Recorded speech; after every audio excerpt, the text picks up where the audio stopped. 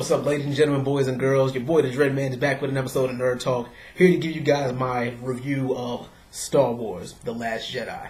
Now, this is a spoiler-free movie review. I'm not going to give away any major plot points or anything like that, so I'm just going to briefly talk about the plot, the characters, what I liked, what I didn't like, and my overall rating. Now, of course, this movie picks up a short time after The Force Awakens, and I'm going to say what everybody else is praising about this movie, because a lot of people were unsure going into it, because a lot of people thought that this was going to be a copy and paste of The Empire Strikes Back, you know, myself included. But here's the thing that I liked about it, is that through all points of this movie is 2 hours, 32 minutes long. There is a callback in this movie from every single Star Wars movie that came before it. I think with the exception of Attack of the Clones, but yeah, I mean, I could be wrong. Like I said, I've only seen it once.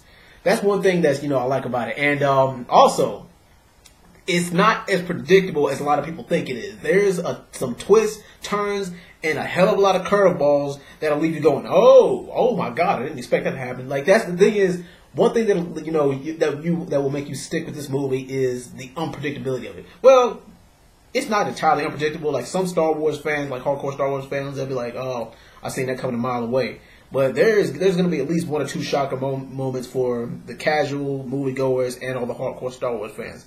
But anyway, movie starts off, shortly after the events of The Force Awakens.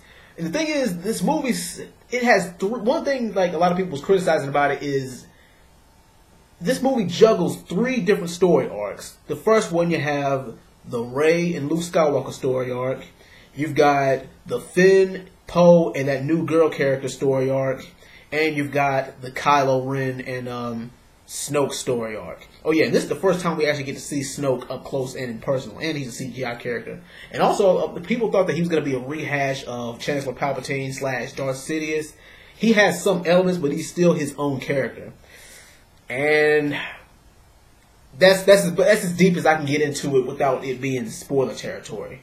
But Luke Skywalker, you guys really will like him because he's old, he's broken down. He's got this but the thing is, he's completely devoid of the Force. Like, it's been 35, 40 years since he's been last seen. Well, which after Return of the Jedi. So he decided to go into exile for his own personal reasons.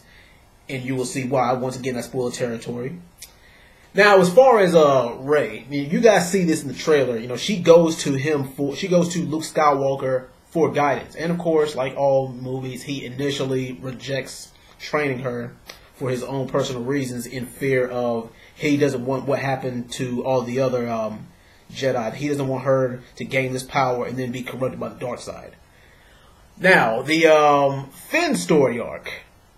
Finn, he's just now recovering from his battle with Kylo Ren, and he gets sent on a special mission to try to take out all the fleets of the First Order. And the thing is, a lot of people say that they don't like that part of the story because it kind of drags.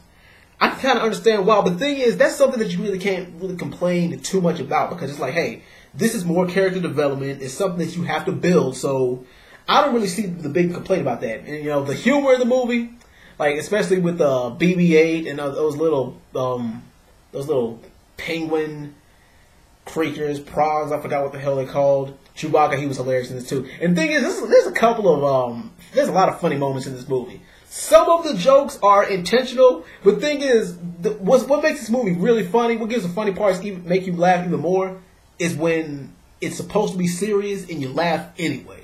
That's what makes it funny. Now, the Kylo Ren story arc. Now, he's supposed to be this dark, brooding, uncontrolled, because most Sith Lords, they have this cold, calculating attitude about them. But Kylo Ren is a different kind of Sith. He's this wild, untamable, uncontrollable wildfire kind of a Sith Lord. And the thing is, when you're as evil as he is, and when you're as corrupted as he is, you can hurt everyone. You can hurt everyone without you meaning to, whether they're good or they're evil. That's all I'm going to say about that, because that's also in spoiler territory. But you see just a little bit of development in Kylo Ren as far as his story arc and as far as his character. The special effects. top notch. I will give the special effects, top notch, and also the fights, the lightsaber fights, and the overall choreography of all the combat in the movie. Also, top notch.